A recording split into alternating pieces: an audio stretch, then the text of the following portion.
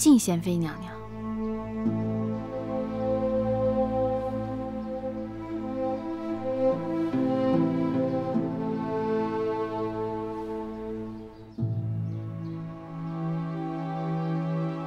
好，申国人，看你为贤妃如此高兴，朕也高兴。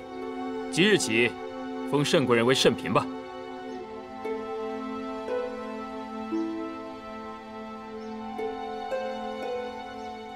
皇上，您这般骤然封嫔，也太轻率了吧？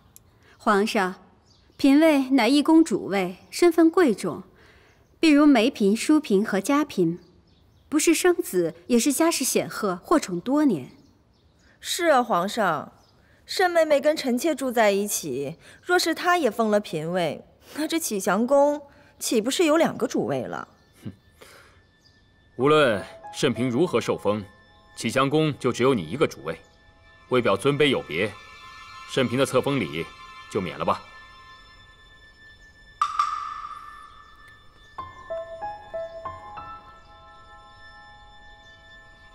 是啊，嘉嫔妹妹生了皇子，同是嫔位，也是有高低之分的。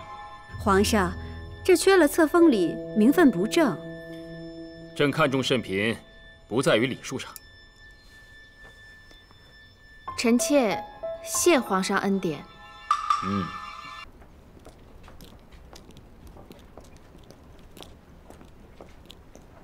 站住！这刚封了嫔位就忘了尊卑之分吗？敢走到本宫前头？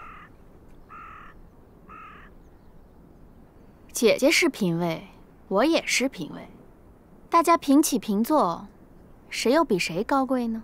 本宫是皇四子生母。 乃嫔位之首，你一个贤妃的婢子出身，也敢跟本宫提平起平坐4个字？为着您的旧主贤妃出了冷宫，皇上才赏您这个嫔位。其实想想也不对，当初是您揭发了贤妃娘娘毒害梅嫔与宜嫔的皇嗣，可今日皇上却金口玉言说贤妃娘娘蒙冤。依奴婢看，这封赏嫔位，怕是在打您的耳刮子。贱婢！ 哟，梅香拜把子都是奴才，何苦打起自己人来了？立新，这一巴掌你就受着，也跟人家学学是怎么爬上皇上龙床的。奴婢可不敢背着主子偷偷勾引皇上，更不敢背弃诬陷主子。不管奴婢挨了慎嫔多少巴掌，奴婢都学不会这些下三滥的本事。主，你敢打我？这一巴掌是教你学乖。 宠宠这些年早忘了自己是怎么爬上来的吧？敢跟本宫无礼，也想想你有多少本事。我自有皇后和贵妃做主，是吗？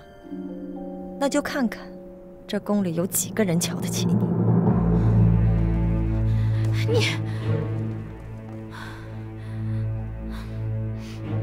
人人都瞧不起我，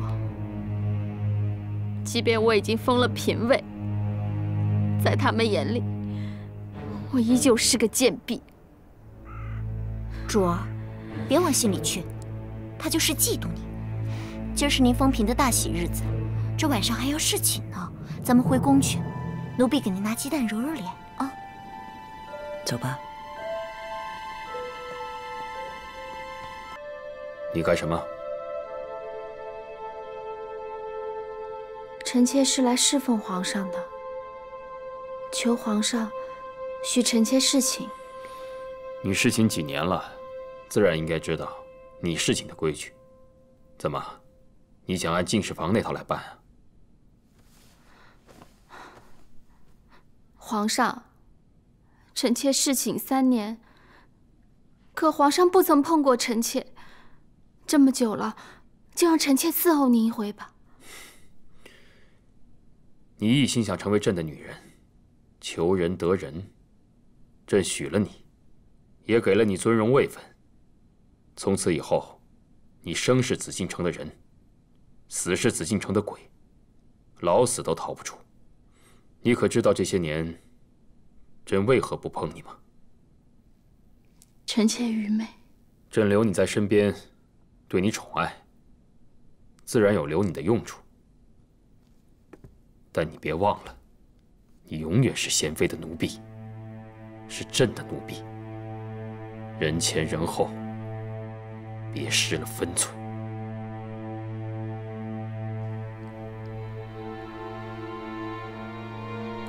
奴婢知道了。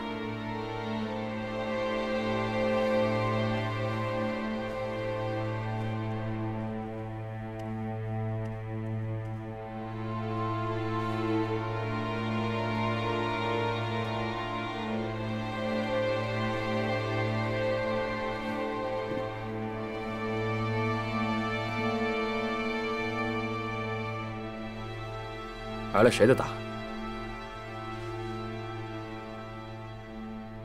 皇上宠爱奴婢，嘉嫔娘娘不忿，打了奴婢。做奴婢的，哪有不挨主子打的？你要享受这份荣宠，就要心甘情愿受这些罪。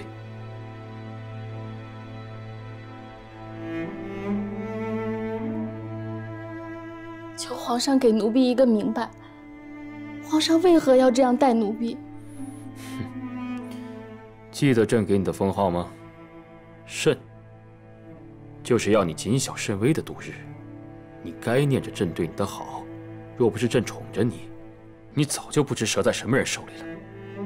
皇上是不是觉得是奴婢冤枉了贤妃，要折磨奴婢，替贤妃出气？哼，出气？贤妃自会找你出气。朕今日要明白的问你：当日是谁指使你的？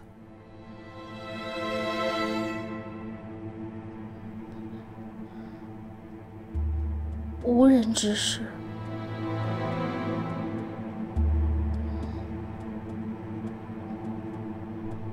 是贤妃有罪。哦，是这样。那朕先睡了。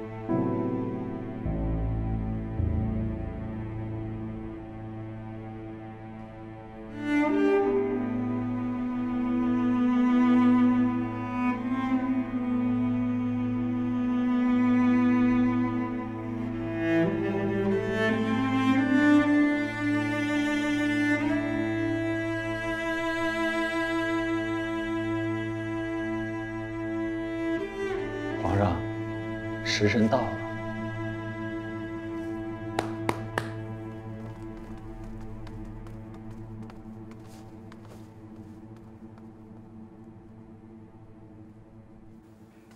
主儿，因昨儿事情肯定累了，奴婢准备了早茶，您喝了歇歇。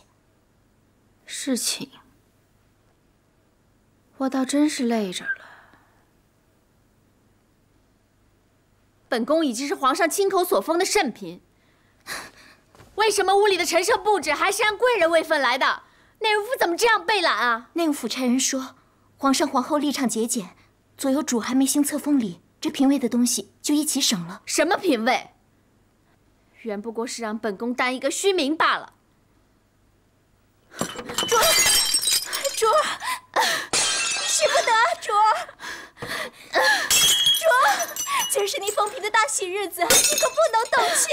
这要是传出去，让别人怎么说您呢？本宫是圣嫔，本宫的东西，本宫想砸就砸，谁又能拿本宫怎么样？主儿，主儿，使不得，使不得啊，主儿！这是您封贵人的时候，皇上亲赏您的，这不能摔。您要是真生气，你就打奴婢也好，可断断不能伤了你和皇上的情分呀。主儿，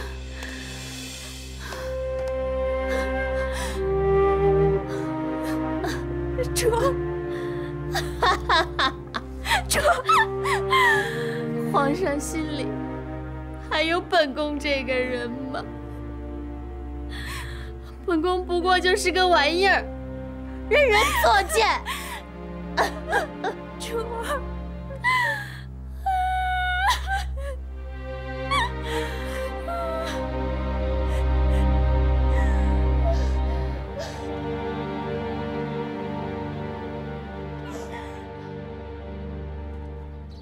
奴婢伺候慎嫔这几年，只觉得她的性子是越发的糟了，还会时不时的问奴婢，皇上是不是真的宠爱她？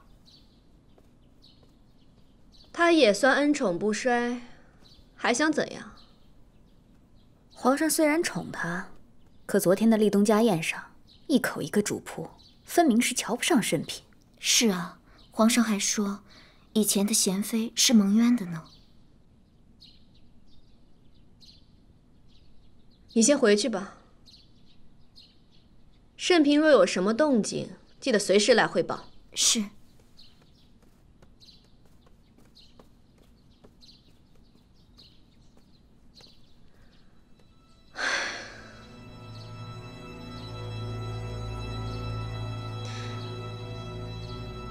皇上会不会翻查当年咱们的事儿？如今贤妃放出来了，皇上自然要找个借口说贤妃蒙冤，否则怎会让人信服呢？实在不行，就把阿若顶出去，左右坐实了他卖主的名声。可慎嫔不会咬出咱们来吗？他阿玛在我阿玛手底下当差，只要挟持住了贵夺，他就不敢说什么。不是他做的，他都得咽下去。